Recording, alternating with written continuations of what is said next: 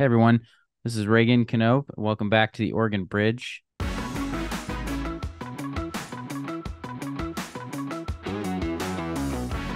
COVID spending, redistricting, racial unrest with George Floyd, like one tumultuous experience after another. And yet, I believe really strongly to this day that Oregon would be better positioned and better off on the other side of that if our colleagues across the other side of the aisle would have been more responsive to Republican ideas and Republican input during those days. There's just no substitute for actually having the opportunity to make the changes you want to and commit to those changes.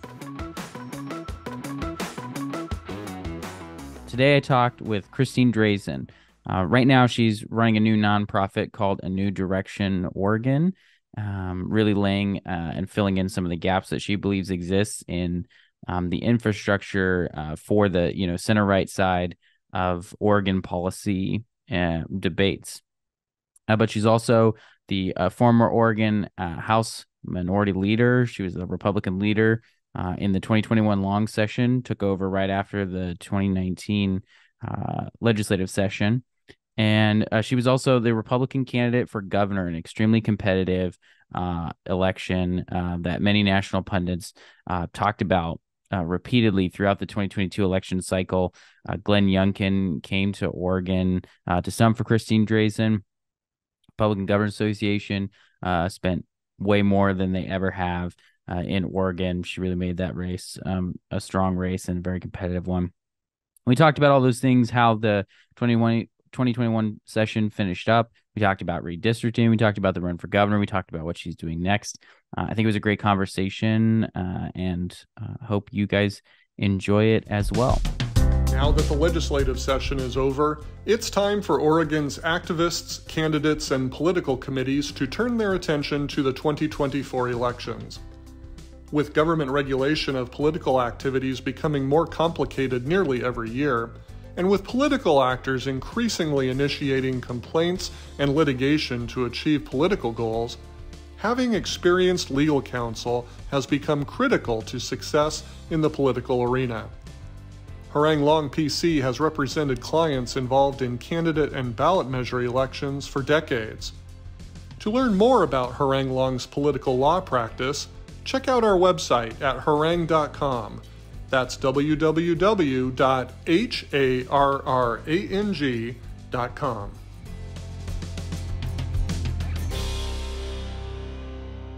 All right, Christine Drazan, welcome back to the Oregon Bridge podcast. How are you doing today? I'm well. It's great to be back. Yeah, I say you come back. You weren't on the podcast with me. You were on our very one of our first 10 episodes. I think you were on the 5th episode ever of the Oregon Bridge with Ben and Alex, and they were interviewing you in the middle of the pandemic in the first few months as your time as the House Republican leader in the first legislative session that took place really fully in that COVID era. And so I kind of want to check back in on how all of that went. How was your time as House Republican leader? How was the session and all that? Yeah, it was actually a real privilege to be the House Republican leader and have the chance to be able to serve my fellow Oregonians in that capacity, try to support all the Republicans across the state that had agenda items to move through the legislative process. So that was a real privilege to be in that role, but those days were tough. COVID was a complete and total train wreck for Oregonians. The legislature really had a duty and an obligation to narrow its focus in that session where it was closed off to the public and we weren't in person, and they declined to do that. And that created a lot of complications. We didn't get as good or strong of policy out of that session, even with the supermajorities that the Democrats continued to wield at that point. We needed the public. We will always need the public. They are essential to our legislative process, and they engaged, but it was difficult and halting, honestly. In that session in particular, I became caucus leader right after the 2019 session. And so we had the short session and we had all of the cap and trade drama. And then we went immediately into the COVID era. And so my time as Republican leader was cap and trade, COVID spending, redistricting, and the challenges of redistricting. And, over that same period, it was racial unrest with George Floyd. And, it was like one tumultuous experience after another. It was a very, very complex time to be in leadership. And yet I believe really strongly to this day that Oregon would be better positioned and better off on the other side of that if our colleagues across the other side of the aisle would have been more responsive to Republican ideas and Republican input during those days. I mean, we were calling for schools to be reopened. We were calling for restraint on spending in those days. I mean, the state was spending like a drunken sailor. And we're now seeing that quite a bit of that spending wasn't spent in a way that had accountability and measures in place for outcomes, but much of that spending was fraudulent. And, they're now chalking it up to this idea that money had to get out the door so quickly. So there are things that we can look back and learn from during that time. But I would say in the 21 session, I had the opportunity to fight for equal representation on the redistricting committee. That was very important to our caucus. That was our number one priority, to ensure that Oregonians had a shot at fair maps. And we earned the right and earned the opportunity to be able to have equal representation on that committee. And unfortunately, our current governor, Kotek, made the decision to step out of that agreement and go back on her commitment to us. And we ended up not being able to have fair maps for our state. But in the 21 session, I was so proud of our caucus for fighting that fight and being really focused on standing up for Oregonians who couldn't be inside the state capitol, and doing everything that we could to ensure that for the next 10 years, that Oregonians had a fair shot in electing their own state representatives. Yeah, I had totally forgotten about specifically with the redistricting, that whole I mean, I think you made that. We'll talk about your governor's race in a little bit. I mean, you made that a point to make sure that voters were aware of the fact that Governor Kotek reneged on her agreement with Republicans. And I think that was just kind of sort of emblematic generally of how the majority has treated the minority, and you see that happen, and that's come up unfortunately a lot in recent times. Do you think that this is not a question I had prepared, but just one that popped in my head about, do you think that Oregonians will have a chance to vote on some sort of change in redistricting to make it more independent in the future? Do you think that's something that Republicans should support? Yeah, as a Republican leader, I had legislation to move to an independent citizen commission that could draw the lines for us. I don't think elected leaders are able to have, arm's length from those decisions, and they frankly shouldn't be able to draw their own maps. That's always been my position on that. But the proposal that's been floating out there recently for redistricting is sort of, it's got its challenges. It is not necessarily a clean proposal for redistricting. And so I would be a little bit surprised, given the focus that we all need to have on repealing Measure 110 and stopping tolling and some of the larger issues that are going to come before Oregonians. I'd be a little bit surprised if redistricting is able to make it over the finish line because of that.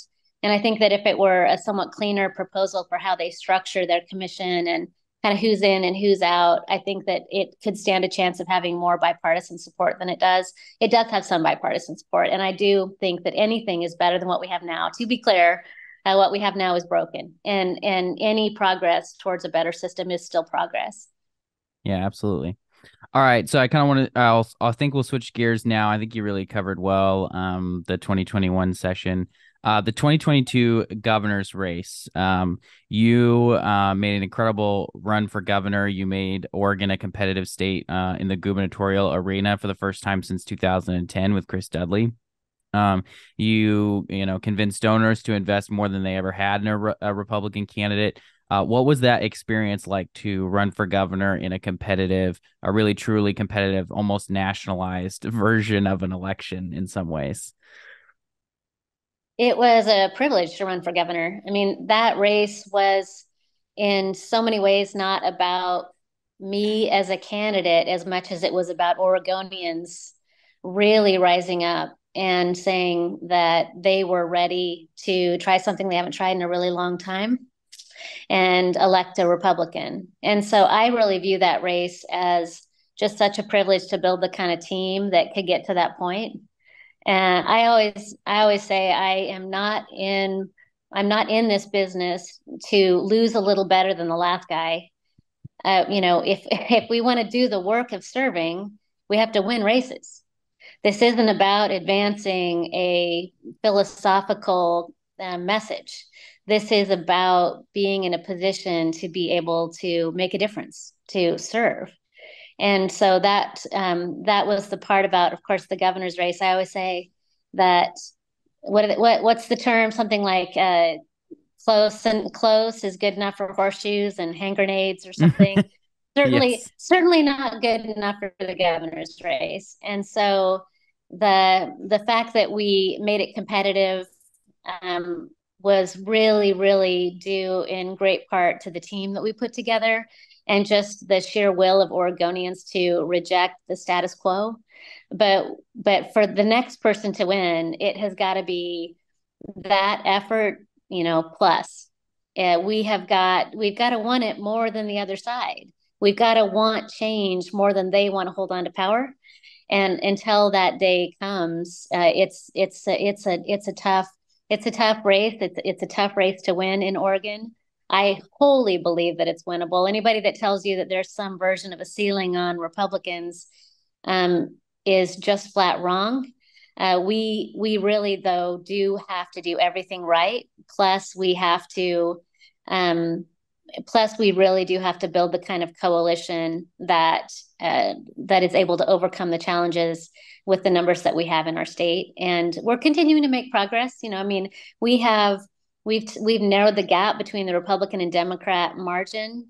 Each posting, it gets a little bit closer. I think when I ran it was 9.5%, and today I think it's like 9.2, something like that. We have to continue to make gains where we can in that regard.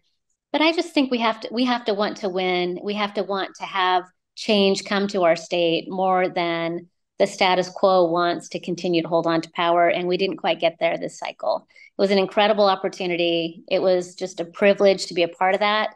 But it's not. There's just no substitute for actually having the opportunity to make the changes you want to and commit to those changes. It's really got to be at the end of the day about winning the day, and we weren't able to get there in this race. Yeah, it was so interesting thinking back on it. I mean, I was seeing DGA would make a donation, the Democratic Governors Association, and then RGA would match it or beat it, and then the DGA would be, and it was just going back and forth. And Joe Biden was in Oregon and Glenn Youngkin was in Oregon. It was just like, it was something unique that I think is hard to replicate. Obviously, I mean, we had a lot of governor's elections between Dudley and yours, and none of them got to that level. And so there is that, like, the opportunity will come again. It may not be the next governor's race, but certainly the opportunity will be back again for Republicans. And I think that the better races we run, the more we're going to be able to keep them honest and give them the opportunity to put their best candidates forward. Because right, ultimately we win. We do better for Oregon when all the candidates when both sides are running their best. And even with, I think, a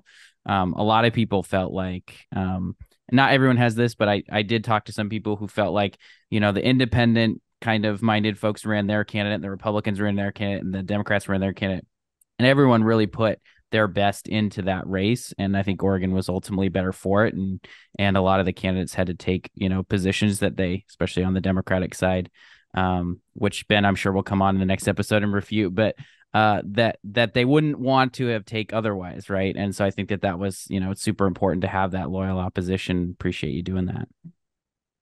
So just to be clear, this is the hard thing for me about all this. I know that there's an upside for Oregon as far as you said, keeping them honest, but that's not a substitute for taking power away from people that abuse that power.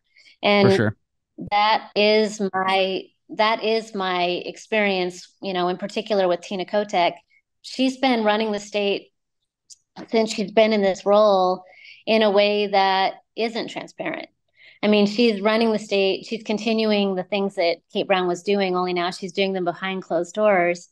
And I think that that isn't responsive to Oregonians. And while she is, while I respect the office and I want Oregon's governor to serve Oregonians, I want Oregonians to have better outcomes. I think that it is our obligation and duty to not give anybody a pass when they go behind closed doors and when they aren't transparent and when they are misusing funds and when they do have agency heads that have scandals. I think we need to hold them to a higher standard throughout their term, not just say how, that they ran a race that was less extreme than they might have otherwise run. I think that we need to expect her to do right by all Oregonians. Absolutely fair. So pivoting into kind of what you're working on now, you've got a new Direction Oregon, which is basically a nonprofit organization that you're founded and running. Is that correct? Tell us what that's about. Is that about, building the platform for Republicans? Is that about holding Democrats accountable? What are you using that organization to do, and where do you see it playing a role in the politics of the state?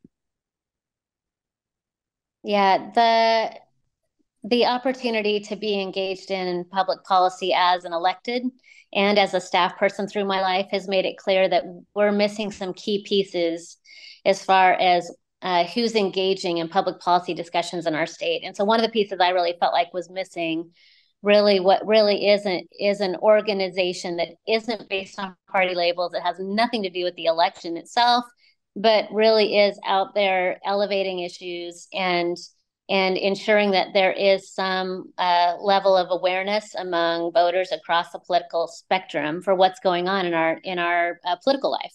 And in the legislative session, our legislators work really hard to get out newsletters and to get out content into their districts. But the opportunity to really kind of give cast a larger vision for and communicate with Oregonians about what's really happening in our state, we have the opportunity to do that right now with A New Direction.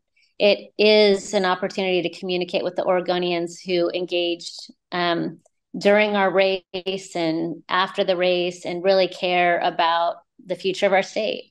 And so we will use this as a platform for Oregonians themselves.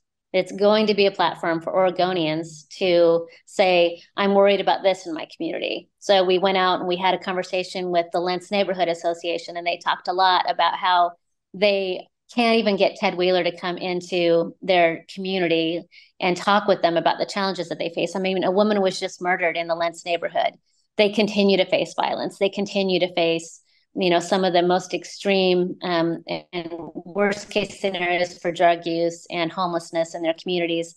And they're having a hard time being heard. So it was an opportunity to engage with them. We went to Bend and talked about housing and affordability. We will have conversations about education and frankly, right now, when you take a look at what happened at the middle school and what's happening right now at the State Board of Education, we are having a crisis in our education community for both the providers that are out there trying to teach our students and the families that are trying to advocate and fight for their kids to get a strong education to see their best futures. And instead, our school districts are advancing a lot of political ideology, and they are continuing to propose things like, permanently removing our graduation standards, which they suspended during COVID.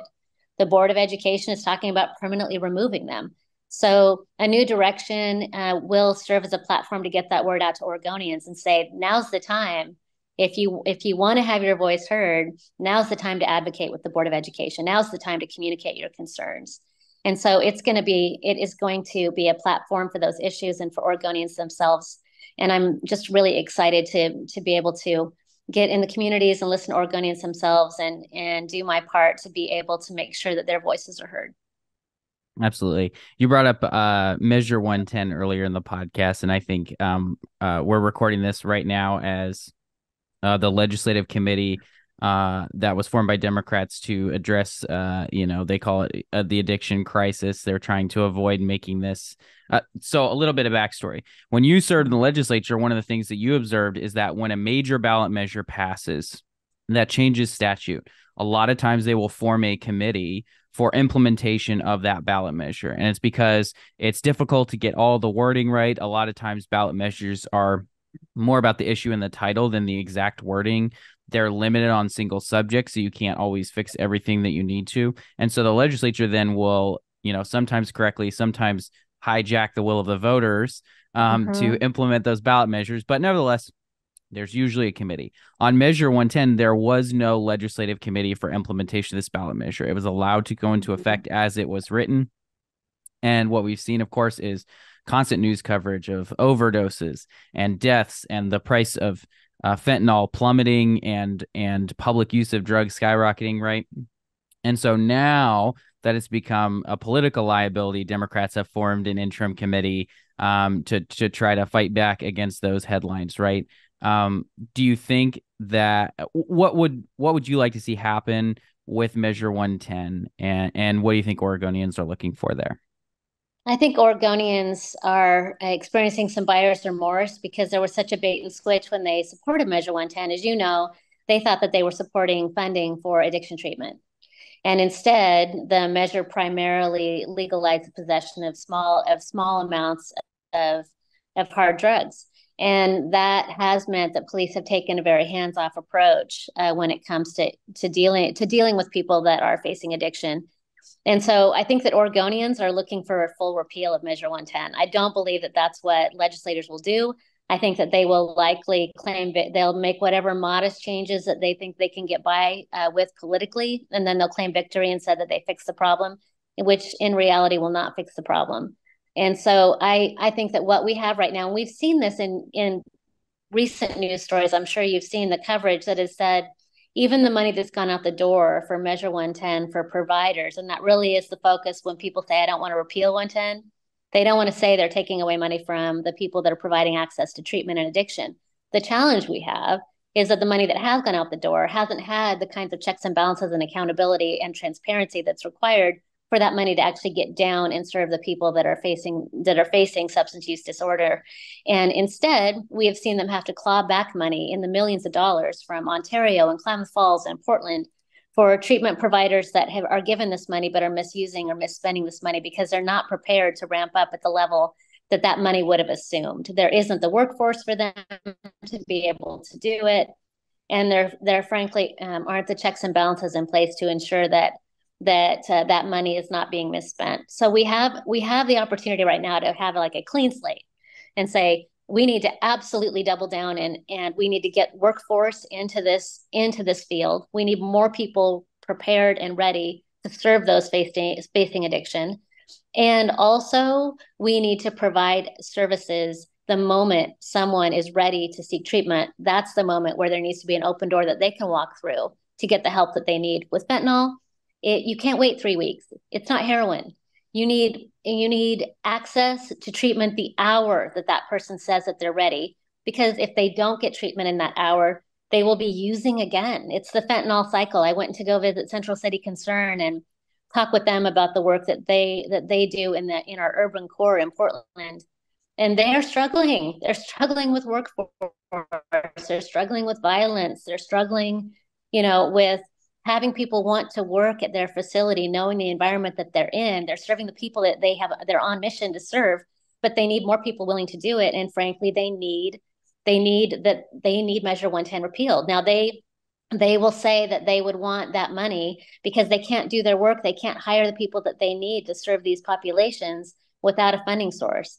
But you and I both know this. The money was not new money from 110. They robbed Peter to pay Paul. And so it's not like it was new money. It was just their political will wasn't there before to pay for these services.